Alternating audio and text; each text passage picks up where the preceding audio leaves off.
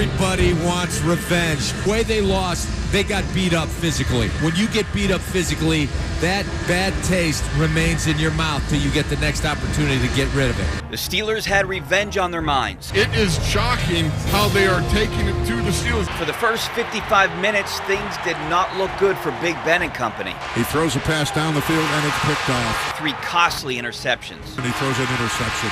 Good grief. I don't get mad at myself when I throw interceptions because of the stats or anything like that. I get mad at myself because I feel like I let my guys down. Fires it for the end zone.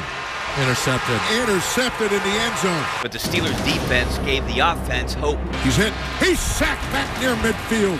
Vince Williams on the scene. Defense is very impressive. He's down at the 45 of Jacksonville by Cam Hayward. When we needed it, we got it.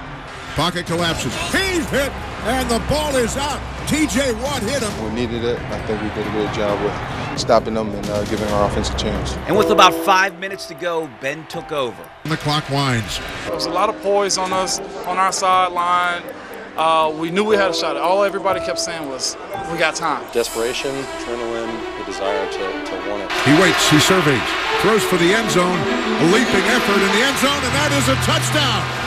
That is Vance McDonald. It's one of those things about who wants it the most. The shot down the left sideline. Back shoulder fade. Juju Smith-Schuster. When the time is called and the coach and Ben calls in your name, you got to go out there and make your plays. Big Ben saved his best move for last. Rolls right. He looks. He runs. He dives. He's in. He's in. He's in.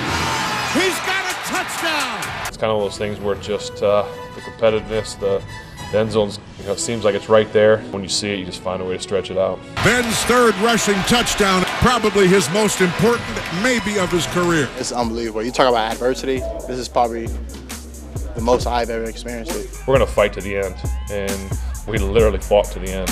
In Jacksonville for the 6th straight victorious Steelers Monday, Rich Walsh, KDK TV News.